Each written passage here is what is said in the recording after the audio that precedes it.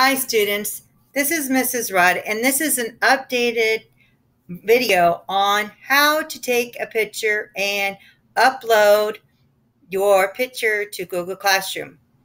So this version actually uses Google Drawing.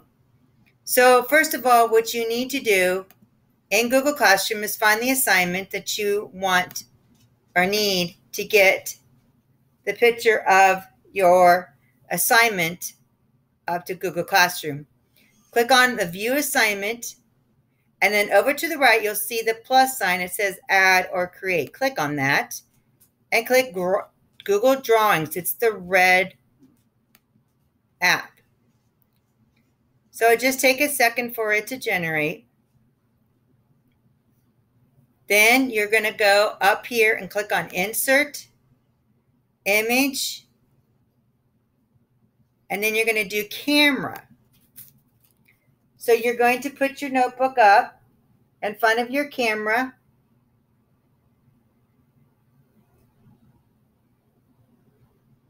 And then you're going to click the camera button. Then, if you like that image, click on Insert. Okay. Now you can resize it by left click and drag the bottom arrow to make it bigger for it's easier for your teacher to see. Now, you will go over then to your assignment here at the top and at the tab. You'll see it says right here, and it's automatically putting your name and the assignment there. If you need more than one page, do this. Repeat these steps. By clicking Add, you can add more than one document. Then click Turn In. And turn in again, and you can see and how many attachments. So you can have more than one attachment and turn it in. And this way it would be easy for your teachers to grade.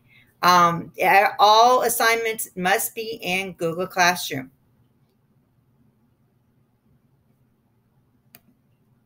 And that is all.